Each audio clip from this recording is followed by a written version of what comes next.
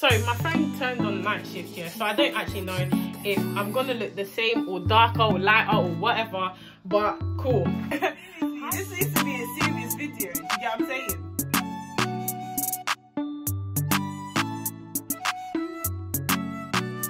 You literally just think everything is ill-acquired, every good is ill-gotten, but you don't trust that God can do all of these wonderful things for you. Solomon was so rich. I'm sure Solomon, and oh my gosh, oh my gosh.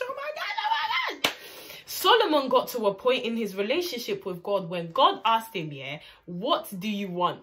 Instead of him to say, God, give me, I can't even say car because they didn't have cars. Instead of him to say, God, give me cattle. Oh, give me livestock. Give me land so that I can reproduce crops. God, give me a wife. Even though he had more than 800 concubines. God, give me children. Instead of him being like, God, I want this, I want that. He asked God for 2 things. Oh my days.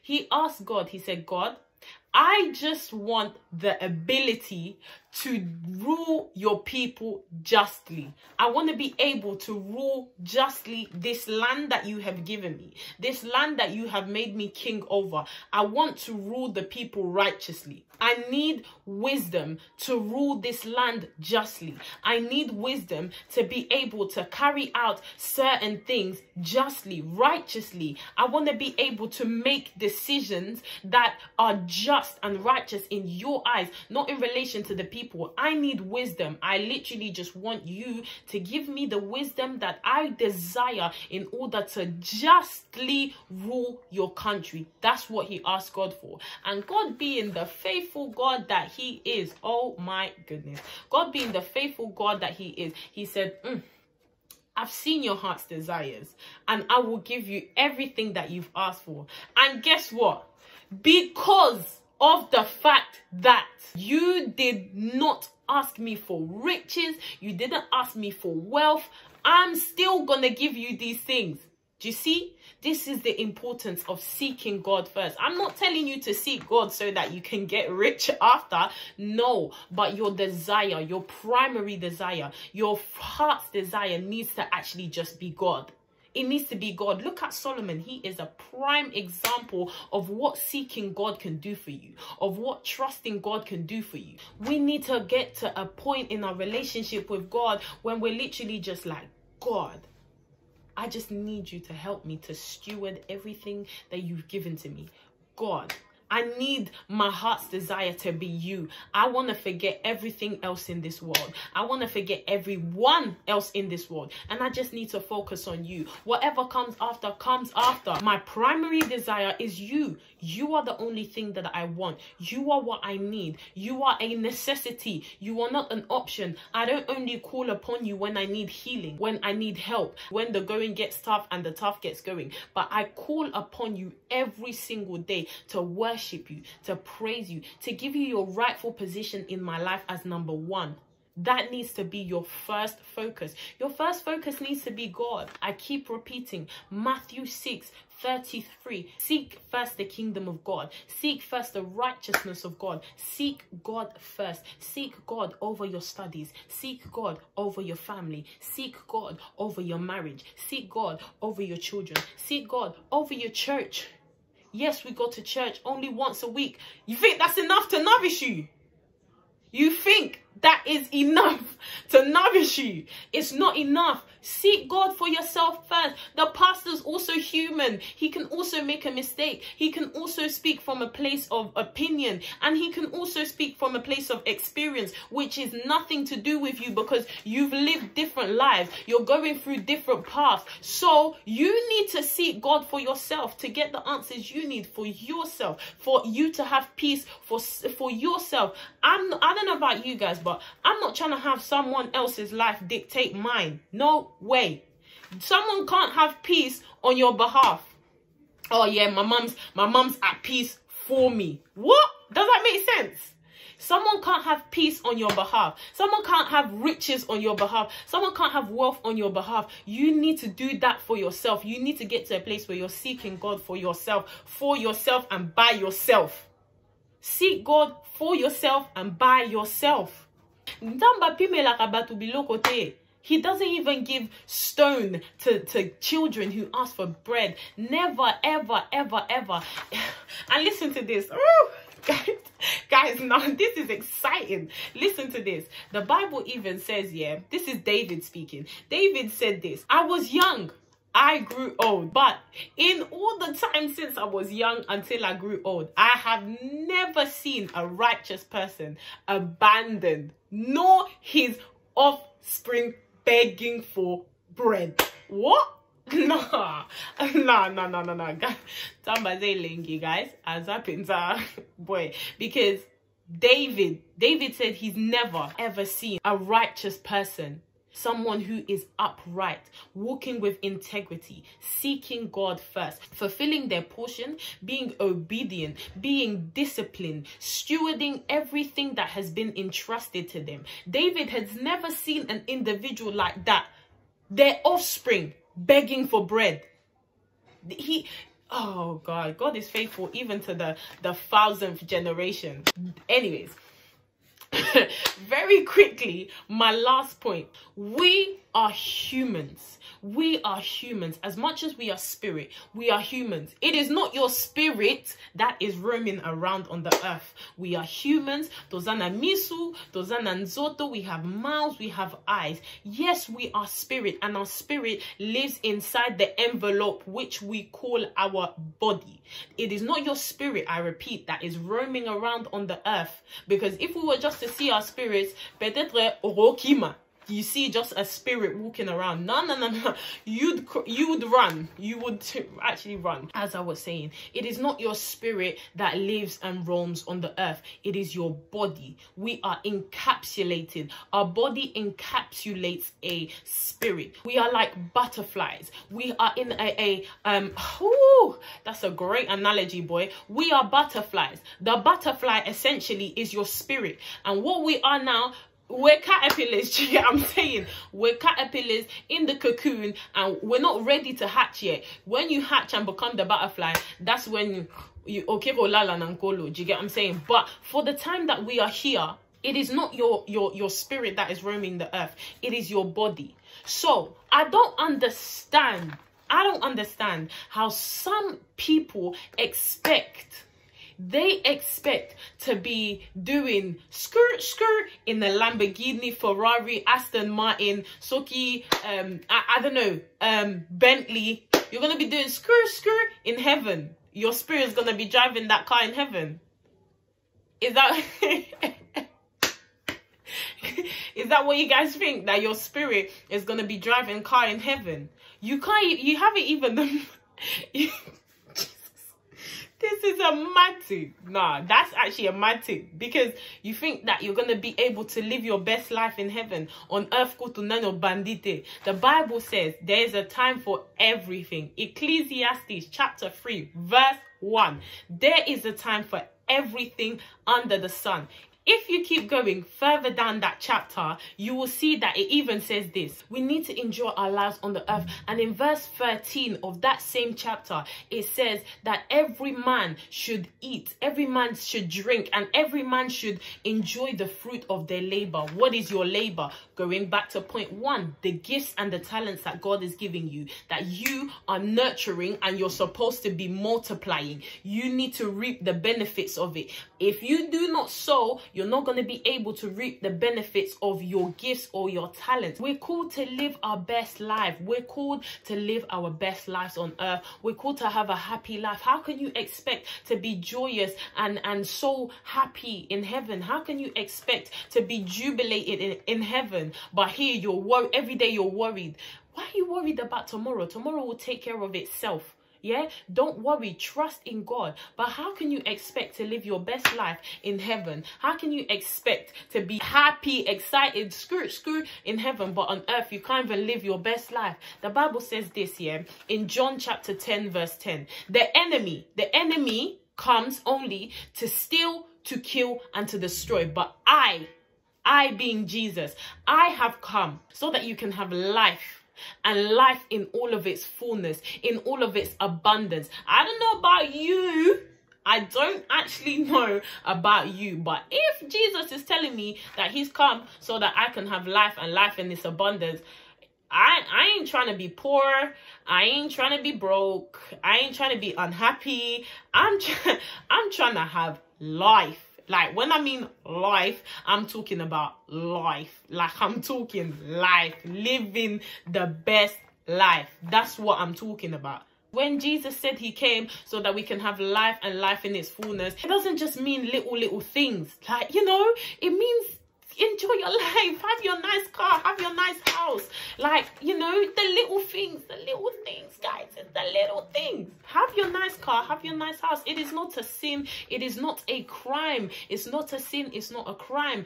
Everything in life is about balance. Balance is key. Even the Bible says that God himself was a God of balance. When he made light, he also made darkness and he separated them. When he made day, he also made night. When he made Adam, he also made Eve. Balance, équilibre. You know, you need to have balance. Find that in Proverbs 11 verse 1. Balance. You need to have balance. It is good for us to be balanced individuals if we are supposed to be like God, replicate God, do the things that God does. Oh my goodness. How can we be unequal people? How can we be people sans équilibre? You have no balance in your life. You can't just expect nice cars, nice house, nice everything in heaven. Heaven, it was la mona benda, na everyone's there to worship. Kwenda.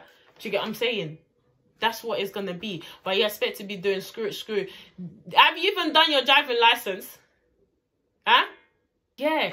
It's not a crime to be wealthy. It is not a crime to live your best life on earth. Even Proverbs chapter 8 verse 18, it says, riches and wealth are with me. Me being God. Me being God. And so is righteousness and wealth. God is the giver of everything. It's the devil that copies God. It's the devil that tries to do everything that God did. When Aaron was told to drop that rod, the rod transformed into a snake. Did you not see that? That snake engulfed, it consumed, it destroyed the snakes of Pharaoh and the other prophets, the false prophets. Yes. It took over them. Why? Because the devil, he just imitates God. Nothing that he has is his own. As a copycat, he's a copycat. He has no original ideas. What he does is he plagiarizes. The biggest plagiarist I've seen on earth, the devil. He just plagiarizes. He takes everything that is not his.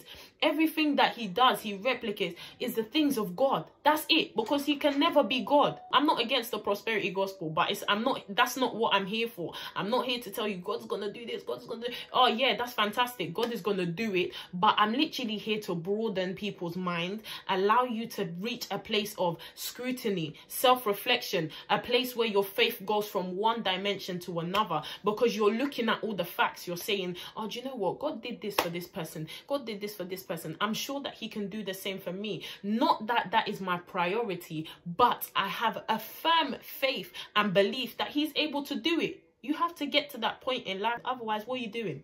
You're wasting your journey. You're wasting your time. You need to literally get to that point where you believe in God and all that he can do. There's Christians with nice houses. There's Christians with nice cars. They might be discreet. They might be undercover, because as well as being wealthy is a good thing, we need to know that our main priority on earth is not material goods or possessions. Our main priority is God. So yes, there may be Christians who are very rich, very wealthy, and they live the discreet life. So it is a possibility. It's not a crime. It's not a sin. We just need to have that balance. Solomon lived in the palace. What? He should have said to God, oh no, God, this is too much money for me. I give it back. He should... I make myself laugh. He should have said that. He should have said that. And even Job. Oh, how can I forget Job? Oh my goodness. Job. After all of his trials, God even he added more than what he had before. God is the God of addition, multiplication, but not division and subtraction, but addition and multiplication. So he can do that. There are Christians who are out here who live their best lives for God. They're not demonic. It's not everything that they do is a cult. Not everything that they do is satanic, guys. They exist. They actually do exist. Ecclesiastes chapter 5 verse 19, it says, to every individual that God has given riches and possessions to, he's also given them the ability to enjoy it. Guys, enjoy your life on earth. Whilst you're in good health, be merry, be happy.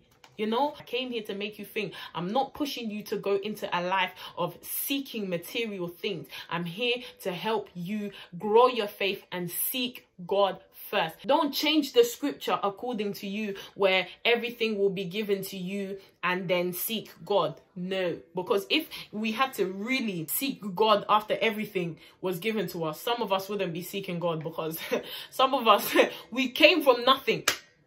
We came from nothing, and what we have now is a product of the grace of God, is a product of us seeking God. Like, do you get what I'm saying? I literally just want to leave you with these questions. How much faith do you have in God? What are you expecting God to do for you? Is he really the primary desire of your heart? How are you stewarding the gifts that God has given you? What are you doing with what God has planted in your hands?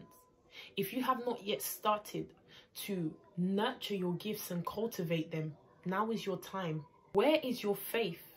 If you don't have faith, pray for faith. It will come. The Bible says, ask and you shall receive. I will do everything that you have made heard in my ears. Ask for faith. It will be given to you. Those are the questions you need to ask yourself. Is God your primary desire? Is God your primary desire? If he isn't, oh, you need to actually rethink your life, rethink your strategy, rethink your hierarchy of importance, rethink your priorities list. Because for some of us, it's boyfriend, family, God. What? Not even husband, boyfriend. I said that on purpose because some of you is not even husband, is boyfriend. Some of us is even education, God, family. Some of us, let me even say this. Some of us is church, God. Oh, what? The reason why I say that, yeah, very quickly, the reason why I say that is some people, yeah, they don't actually know God, but because they've just been used to serving in their church for so long, it's a habit to them. So that's why I'm saying church, God. It needs to be God first. Then he's going to give you the capacity to do every other thing. That's it. That's all. Why do you doubt the fact that God can elevate people? The Bible even says that he elevates people and allows them to sit in the high places with kings. What? My God is able. I really just wanted you to think.